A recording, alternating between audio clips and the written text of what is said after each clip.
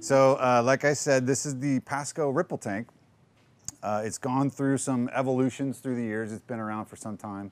This is the most recent evolution. It's a little bit smaller, which is nice because it's compact, but it has a lot of really neat features when it comes to demonstrating waves, wave patterns, wave interference, reflection, refraction, and I'll show you all that in just a second. But before I turn this on and get the waves going, I just want to go over a couple of the things, the features that you see here.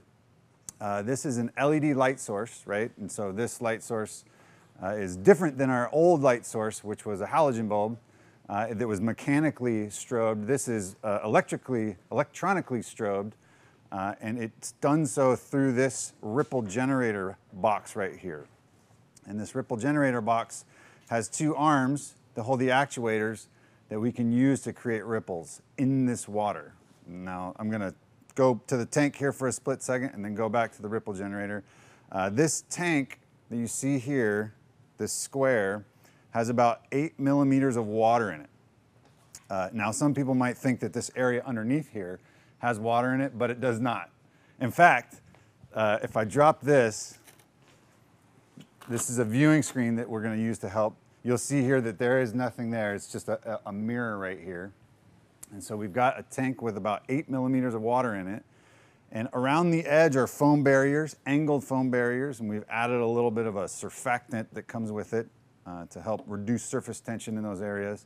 And what that does is we're gonna ripple the water. We're gonna agitate the water using different pieces that I'll talk about in a second. And those waves will propagate across the tank. And what we don't want is them bouncing back all over the place, right? Because then we're gonna get interference in our patterns that we're trying to demonstrate.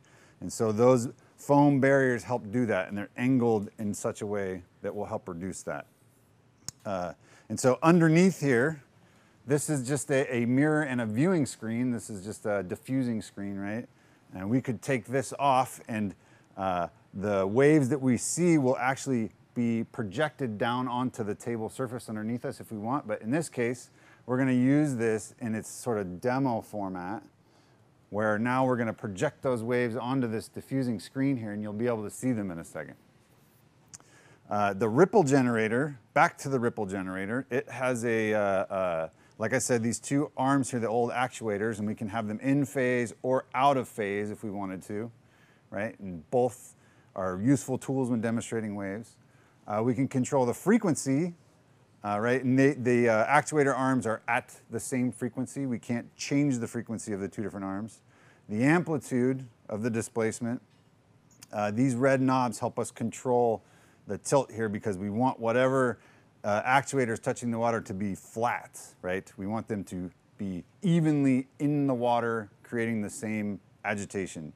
And then there's also a delta function here, and this knob allows us to change the strobing frequency compared to the driving frequency, which will give the effect of waves moving either forward or backward, slower when the delta is smaller, faster when the delta is larger. And we have the ability to have the strobe on,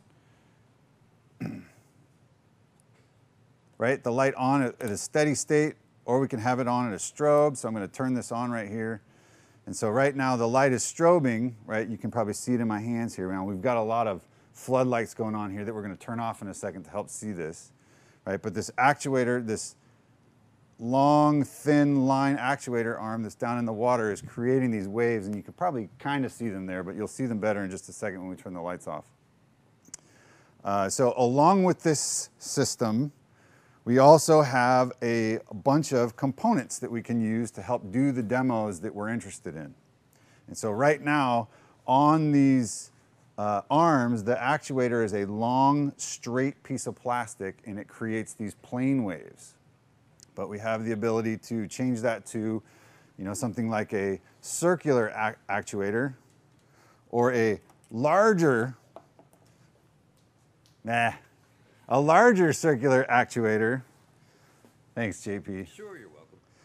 Or even a smaller circular actuator that we can use to do things like a point source, which I'll show you in just a second.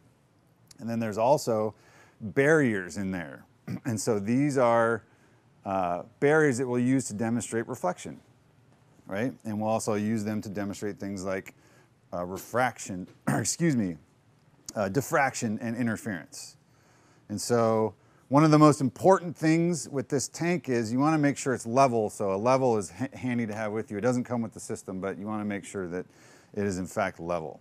And so what I'm going to do is I'm going to adjust the frequency. When I turn this on, that actuator arm is vibrating at 20 times per second. I'm going to turn this up to 30. Now I can adjust lower, or excuse me, slower or faster, lower or higher frequency, but I'm going to 30 because the cameras use a 30 frames per second. The frame rate is about 30 frames per second. Otherwise, you get this weird blackening across the screen, so we'll use 30. But some of the demonstrations that I'm going to do are better done at lower frequencies or higher frequencies, and I'll talk about that in a second. John, do you mind killing the lights? And I'm going to turn these big strobes off.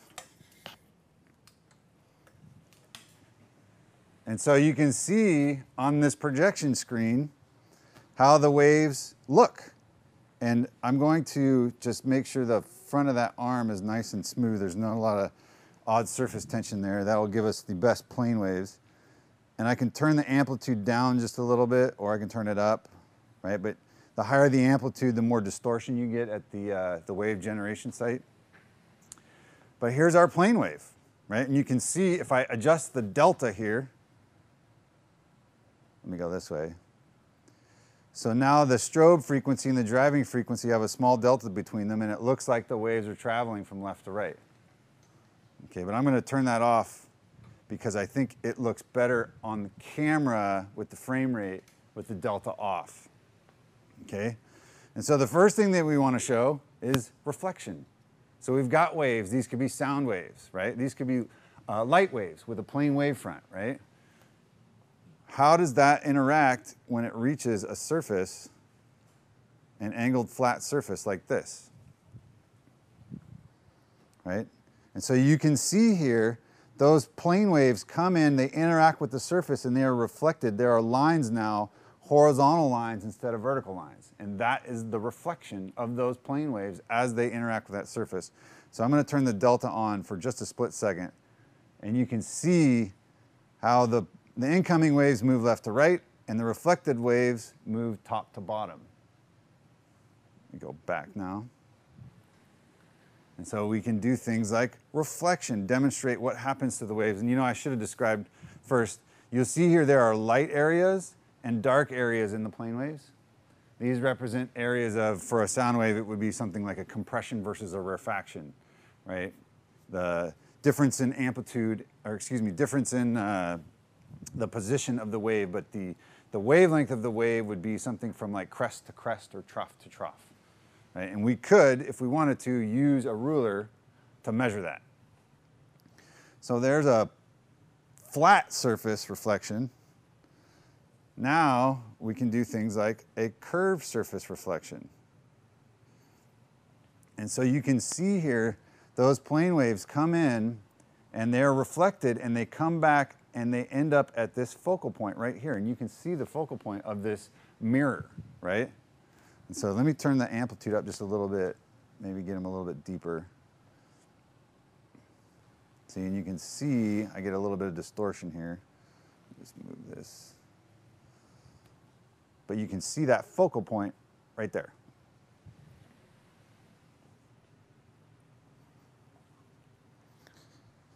Now what I want to demonstrate is refraction. And so we've got these waves going through this medium, right? But if we introduce a new medium for these waves to travel through, right, which is represented by this yellow piece of plastic here, you can see that the wave speed changes as they come in here and cross the top of this plastic medium here. And what's really happening is the water has gone from 8 millimeters to about maybe 1 or 2 millimeters across the top. But this is effectively showing how the wave speed changes as it goes from one medium to another. And you can see here the waves come in relatively flat and then they kind of bend in the middle. They slow down. And so I'm going to take this out of here and replace this rhomboid thing with what looks like a plano convex lens. And with this lens in place, you can see here that the waves get bent, and there's a focal point out here. It's off the screen. You can't really see it. Let me turn this up a little bit.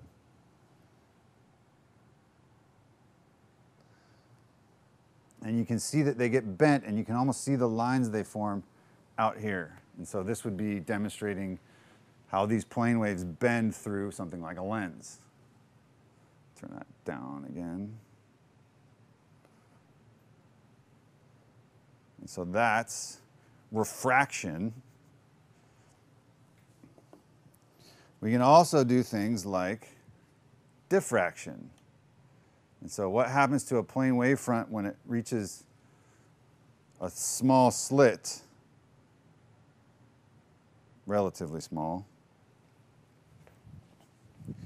You get these plane wavefronts regenerating at that slit area, right? Huygens principle. So let me turn the amplitude up just a little bit. So you can see those waves are plane, they're flat, they have a flat wavefront, and when they reach that slit, they start to bend, more so around the edges, right? And so if we make the slit smaller, the effect should be a little bit more dramatic. And you can see that they're much more curved. That wavefront has gone from a flat wavefront, plane wavefront, to a curved wavefront as it goes through that slit. Let me turn the amplitude up just a little bit more. We can probably see it better. Right, and so you've got this circular wavefront, right, coming through. And we can increase this size of the slit, and you can see things like single slit diffraction. And so on the right side of these slits, or the slit right here, you can see areas of the wave canceling out where you have zero amplitude when it reaches the far right side, and areas where it doesn't, right? So we're demonstrating now single slit diffraction. Turn it down just a little bit there. We can see it a little bit better there.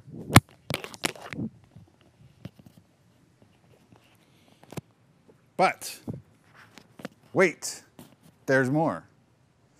We can demonstrate a double slit experiment, an interference, diffraction and interference with this ripple tank. And so now we've got two slits, and you can see the plane wavefront coming in and the two circular wavefronts coming out. And let me turn this up a little bit so we can see it better. And you can see the interference of the two to the right of that barrier. And I'm going to actually move these a little bit closer. And every time I touch the water, it creates disturbance, which needs to settle out a little bit. So I'm going to let that settle out. And there you can see the two circular waves being emitted from those slits. And you can see the interference as those two circular wavefronts cross each other. And you can follow those areas to determine where your areas on the far right side of the tank are experiencing constructive versus destructive interference. Right? And so this demonstration is one of those demonstrations that's usually done at a lower frequency. So I would have not do this at 30 hertz, but for the purpose of the camera, we have it at 30 hertz. But you would turn it down and you would be able to see a little bit more clearly what's going on. So yeah, there's a qualifier for some of these demonstrations. And so there we've got double slit interference. And if you wanted to maybe demonstrate that, the two source interference, rather than using the double slit example, you can use these point source actuators. Let me turn this down.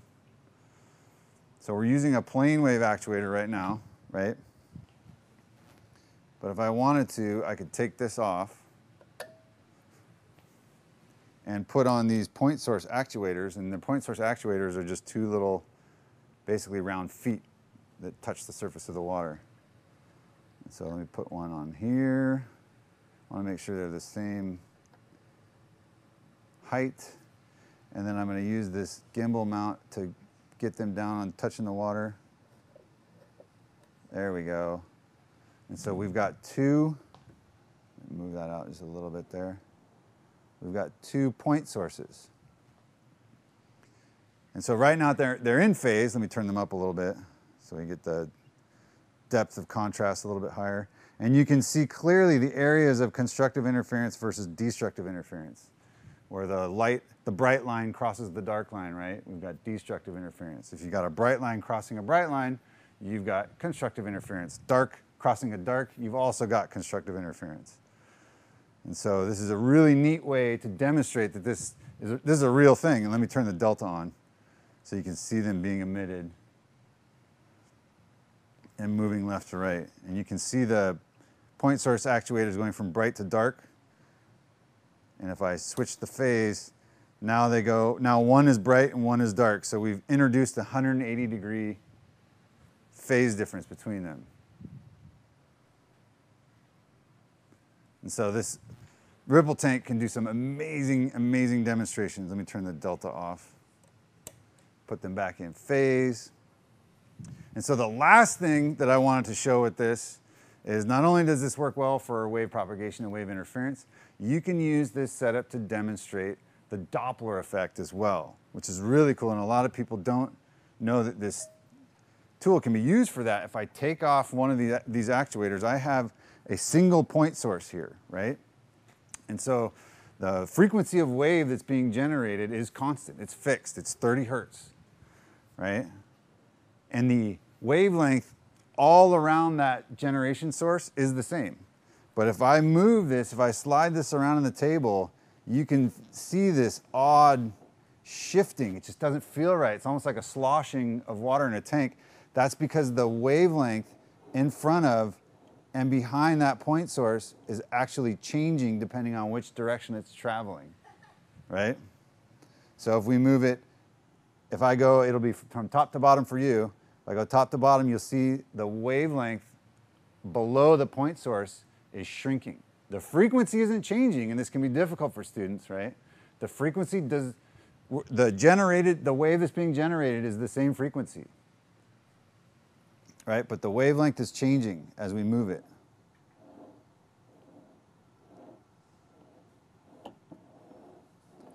And that is the Doppler effect. Hooray! Yeah. Well, somebody want to get the lights for me? Whoa! There it is. Careful what you ask. Yeah. So that's the ripple tank. It does a million things, and when it comes to waves, if you can think of it, this system can probably do it in terms of application and demonstration. And I should point out, this was all demonstration, but this image that you were seeing here could be projected to the surface of the table, and the system comes with a ruler that you can use to actually make quantitative measurements, things like wavelength, frequency changes. You know what I really love about this, JJ, is it's kind of like the new generation in its development. When I was teaching physics, our ripple tanks were huge. They took gallons of water. Yeah. The machine was loud. Yeah. It made a lot of sloshing. We're only looking at a tiny amount of water here. Oh, yeah. We're looking at a device that settles out easily. I can't even hear this one. No, and it makes it's zero running. noise. So we've really completely changed the way that we can show some very nice wave functionality without the big setup problems and all the water and the big messes.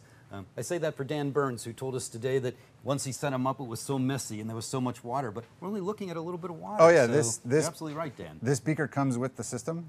It doesn't even fill this beaker up with water. And drainage is easy. It comes with a drainage tube in the corner. You just open the valve and it drains. Love it. Excellent. Thank you, JJ. That was a great demonstration, a wonderful demonstration. The ripple tank and all the great things that you can do with waves and the ripple tank.